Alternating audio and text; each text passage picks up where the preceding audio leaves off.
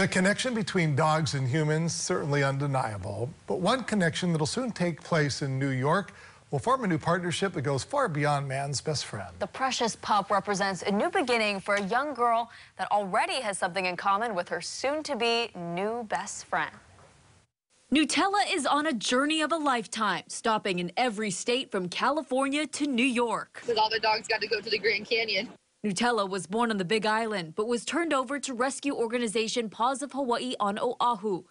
The founder, Ku'ule Duran, found Nutella the perfect match. It has to be meant to be because their daughter has a favorite stuffed animal at home, a little wolf puppy named Nutella. They're like, this is totally meant to be. The Ray Bogners are so excited to meet Nutella, not just because he has the same name as their daughter's favorite stuffed animal, but because he represents joy after some very tough years.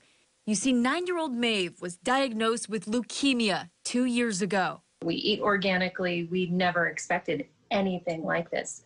And 1 in 289 children in the United States will be diagnosed with cancer before they're 18.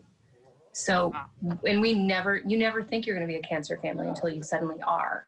After 800 days of treatment, her cancer is finally in remission. And a dog like Nutella is all she's ever wanted. How long have you wanted a dog for? Since I knew they existed. The only problem, the Ray Bogners live 5,000 miles away. Luckily, the Plumbers were moving from Hawaii to New York and offered to personally deliver Nutella to his forever home.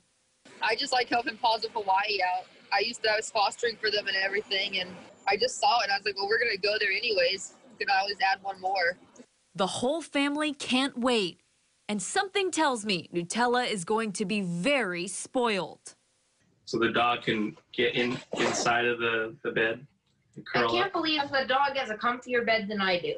That's just going to be the best thing about 2020 for me, best thing in my life. Nutella will get to his new home on Thursday, just in time for Christmas.